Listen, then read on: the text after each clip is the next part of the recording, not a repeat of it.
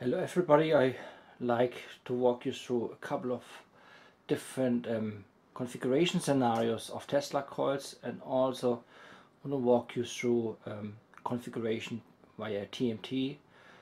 Tesla's a magnifying transmitter. There are configurations which have not been shown in that way.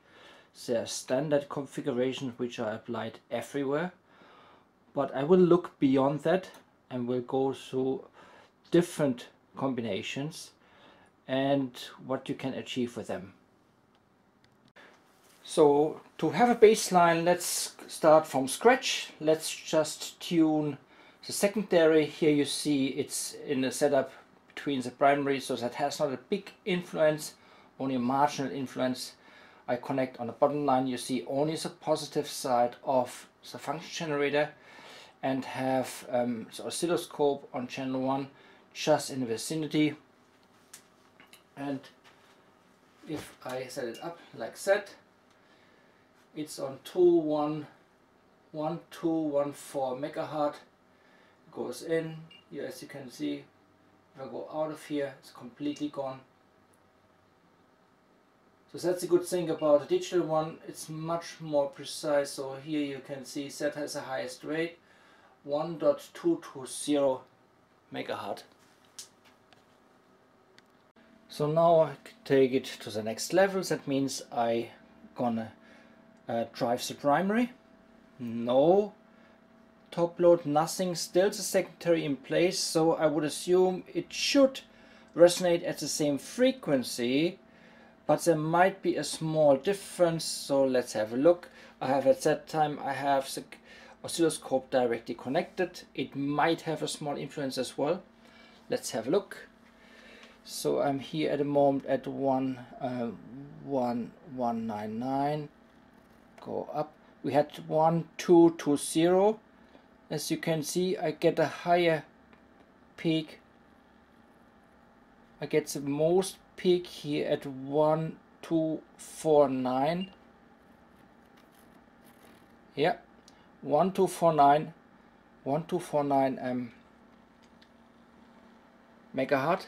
So slightly higher connected. Now I have connected it to Earth, and guess what? Our complete tuning is down the drain. So if you connect to Earth and you have adjusted your frequency according to your measurement for the secondary coil, and that's your frequency you want to work with, forget about it. Once you're connected to Earth, it's all gone. Let's have a look. So as you can see, 1.239, there's nothing. I have nothing connected anymore. There's no Q. So here it starts slowly. You see slowly at 969. So it goes up here, and literally here around this mark, that is max. So I have here at 718, yeah, almost lost half of the frequency, and the Earth connection did slow down my frequency quite a lot. Let's have a look at how strong it is. So that's connected directly at the moment. So that says something about 285 volt. Okay, so far so good. We have no top load. Shall we add a top load? Let's see what that does. Having the top load not connected, I mean, it's nothing miraculous here. You probably all know that, and sorry if I bore you, but you will see later on it's becoming quite interesting. So here we go back to the same frequency. It's nothing, of course. I'm adding capacitance and resistance. And the logical consequence is the frequency is dropping again. Let's go back here. I think that's about it. 530 kilohertz. So 530 kilohertz. Here I have my peak again, and the voltage around approximately the same for 10 volt. Well, very important, the output here is high impedance, and the voltage, okay, can be applied to 20 volt. I will do that later on, but it's high impedance. That means there's almost no power on the output. So that is now our current setup. It's a standard configuration. As you see, we have a Tesla coil, we have a primary, we have a secondary, we have earth connection to the back, and we have a top load on the front, and that's a traditional setup. Please bear in mind we have now 532. If you consider to transmit via a specific frequency to the ground, do your measurements before, you have to at least twice the frequency on the secondary in order to be just in the range of it. But it becomes quite tricky. You probably have to deal a little bit more. I'm not sure if there's any calculation existing which gives you any value how much frequency is reduced when you connect to ground, because that's a direct connection. It is not a connection via a capacitor. There is no coupling capacitor in between, so that becomes a little bit difficult and can probably change from area to area based on your ground connection. Let's take it to the next level. Now, that should be familiar to most of you who have watched my videos. We have here a traditional non-grounded bipolar Tesla coil.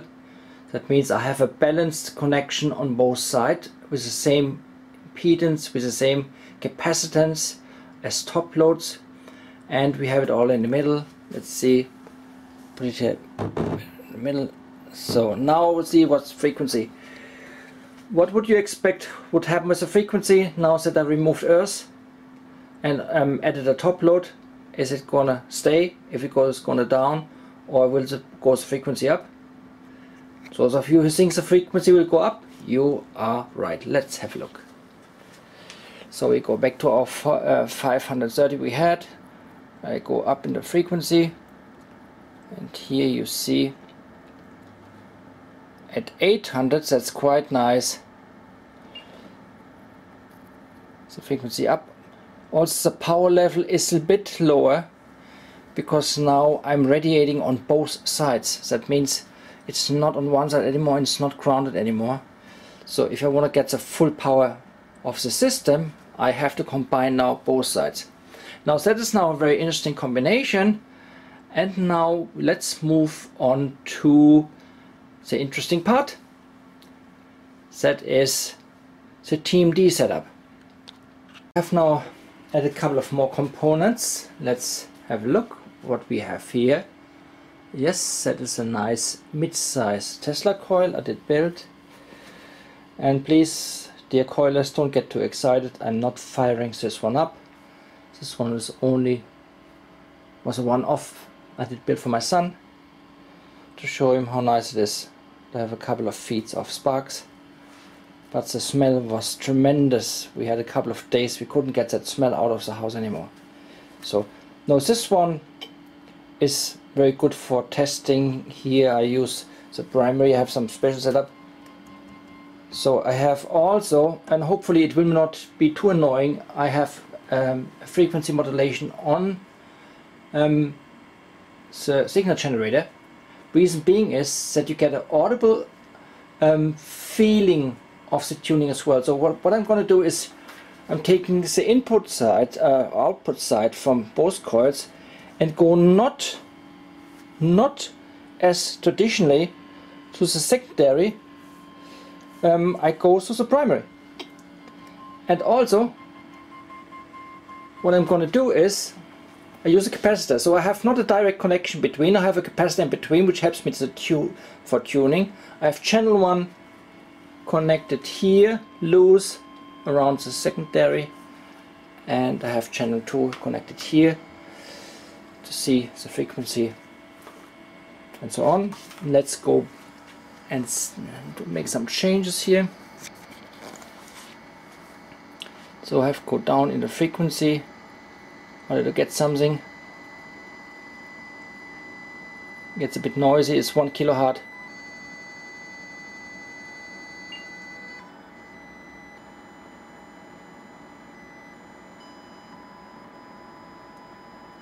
That's quite strong now. And I have also connected the neon here. This one is now purely illuminated from the signal generator. Let's go here to my capacitor.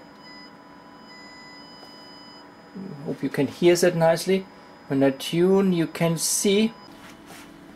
Interesting, when the load snaps in, it drops in the frequency. That means Q is dropping. As well, not the frequency, sorry. Q is dropping.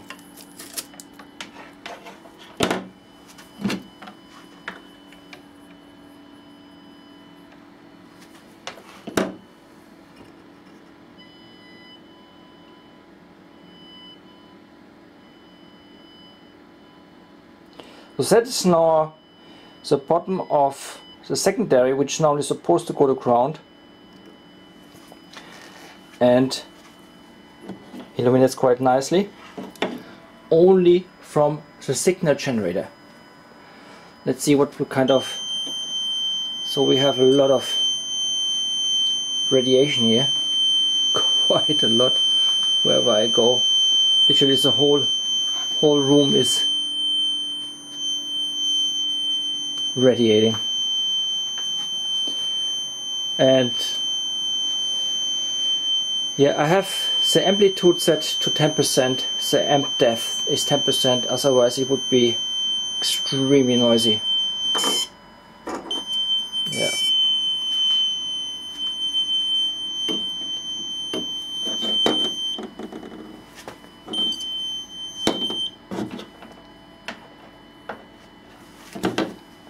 So that's interesting to use literally here a bipolar coil or a standard driving coil.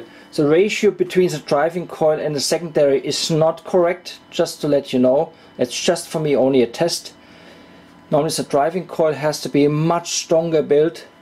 It actually has also to carry the current, and actually then the secondary as a TMT, the magnifier here, if you want, carries then only the voltage. So there will be on the load, top load side, would be a cable normally connected which goes to the bottom of the secondary. I have now replaced the standard primary with a bifilar for the setup.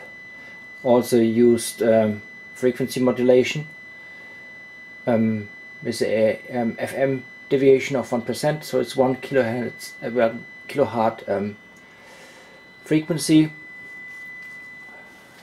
and modulation frequency, so that gives you sound. It's now tuned at 290 kilohertz, and what you will see is the brightness of the fluorescent bulb is much higher. I have the capacitor connected. You see I can tune it here in. It's much stronger. And let's have a look here on the tuning side. Here's no story about that, but it gives you. Now let me show you how that is reflected here on the fluorescent bulb.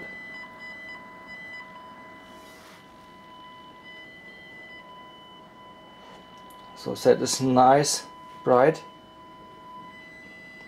That is brighter, gone. Full, so that is nice, full bright. So that is much stronger output as it was on the standard coil. Here you can see that beautifully here on channel 1, the driving side, perfect. And here channel 2, the TMT. That's how it's supposed to look like. So what I have done with the capacitor in between, I make the adjustment, which is a difference between the inductance of both systems, by choosing capacitance in between, and to compensate for the gap of reactance here, and to align the mutual frequency with a much stronger output using the bifilar Tesla coil. And interesting is, radiation level is very low. That means it's a much better setup. You see it, I have to go very closely, Jelly, for much stronger output before it actually reacts. Which is ideal. We don't want to have a radiator.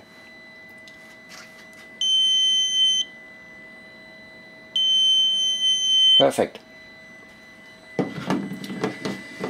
Let's go through here what we have here. We have on channel 2, that's 315 volt. Let's on channel 1, that's the input side. That's 38 volt. It's a factor of 8. That is quite nice. Let's have a look if we find some other frequencies.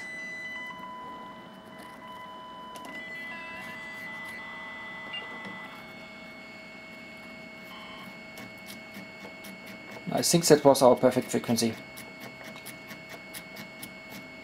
No, there's nothing coming close anymore. I think that's it. Let's tune back.